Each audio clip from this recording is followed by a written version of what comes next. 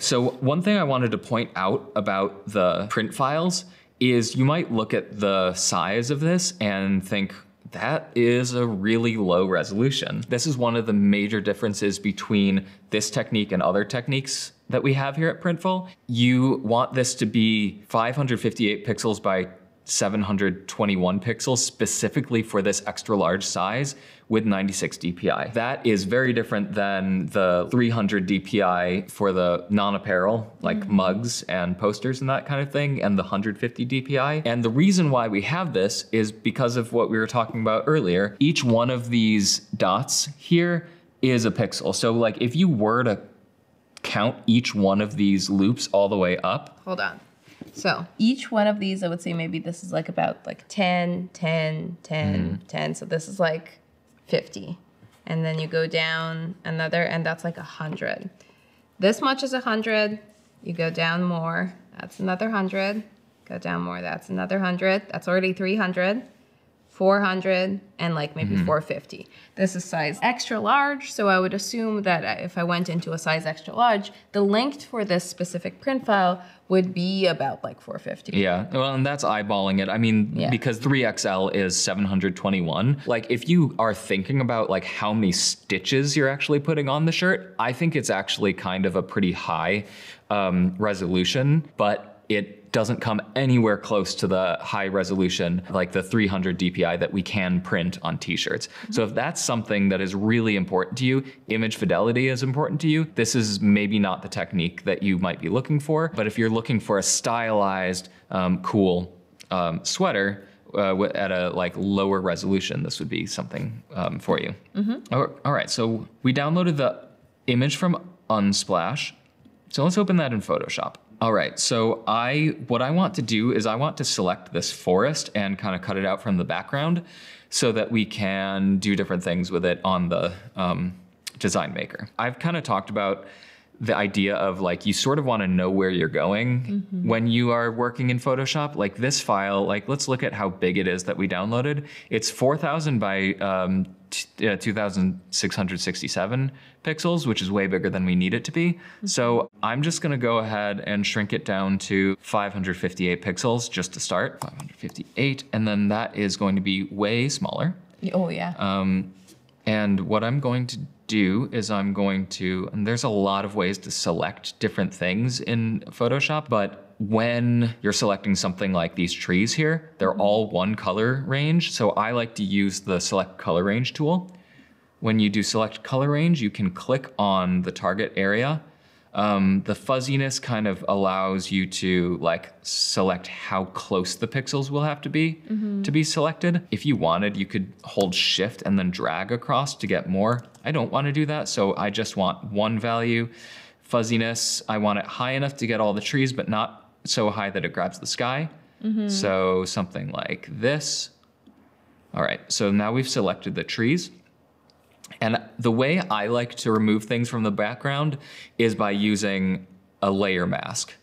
So let's click this button here to make a layer mask. And basically that adds a black and white image where anything black is not shown, but anything white is shown. And so that is removing everything out of this image that is not masked. I also like to, like, if I'm working only in one color, something I like to do is I like to just go in and select the one color. And I like to just select the whole thing, fill foreground color. And like, you didn't notice anything changing, but basically what that did was it made the entire layer black. But then you get the layer mask showing like only the parts where there are trees. So we have the shape, but we don't have any color differentiation within the shape. Exactly. And also I like to go in here and sort of... make sure we don't have any stray pixels. Well, like yeah, exactly. I like to boost up that contrast because the contrast makes it so that there are semi-transparent pixels. And when you increase the contrast, it gets rid of all those semi-transparent pixels. Is there any way that we could see whether or not there are any stray pixels? That's a good question. I mean, I'm not seeing any here. There are ways to check, but at the moment I'm not seeing any.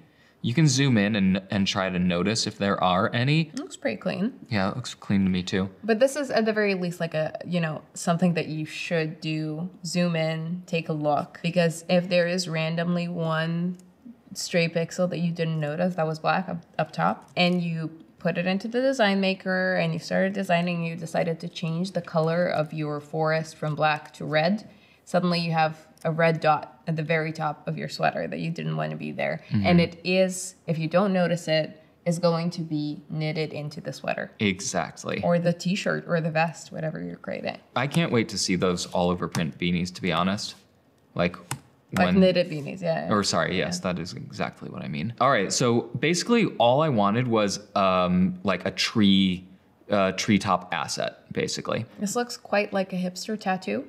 If you know what I'm talking about, but in a good way. Yeah. And then, of course, whenever we're designing using one of our print file templates, when you go to export, you want to turn off the instructions because you don't want the instructions in the print file template exported. Always good to remember. I have done that in the past several times where I put it into Design Maker and I'm like, oh no, I have to re-export that again. So this is sort of the hybrid version. And I'm going to quick export this as PNG. I'm going to save it to my Printful Knitwear folder. And then let's switch on over to here. And upload it.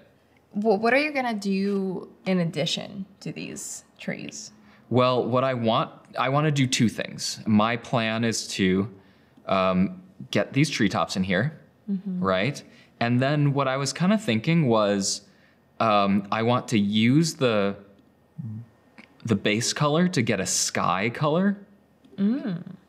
So we have a nice royal blue. Yale blue is what it's been called here. I like this sand trim, I think. I think that that's pretty cool.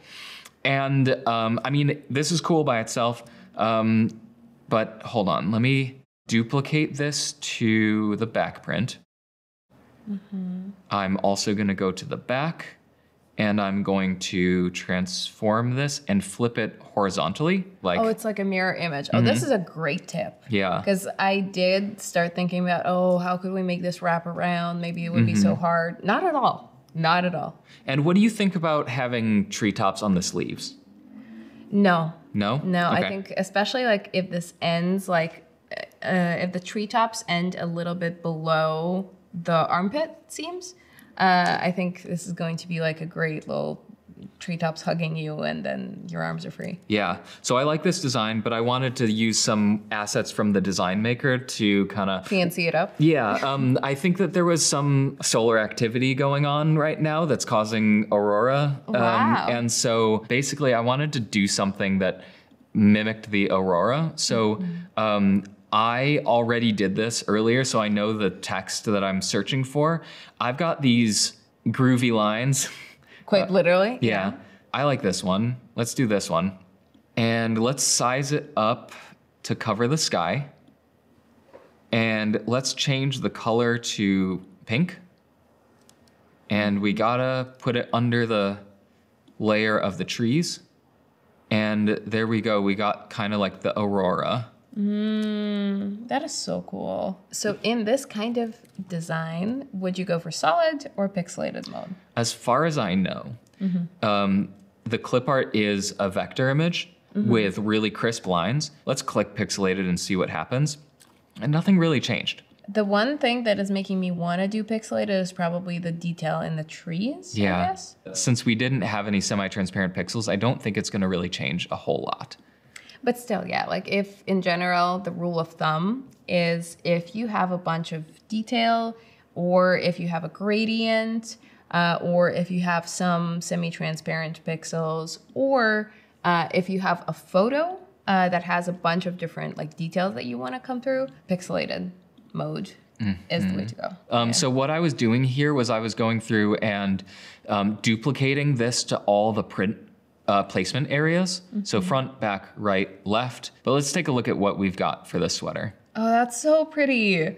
Wait, I didn't think I was gonna like it as much, but the trim color contrasting so hard with the rest of it actually makes this super groovy. I don't know. In matters of taste, right? Like there's no right or wrong, but I personally really love it. As with a lot of things at Printful, just get in there and start playing around in the Design Maker and see what you can come up with, but always read the guidelines and know the limitations. And this is also a very helpful way to explore different tools, I think. I have never used Photoshop, but I would be willing to try if I'm able to get that forest in there the way we did it. So good luck, and come back for another design focused live stream probably in like a month or two. And in the meantime, bye-bye and happy selling.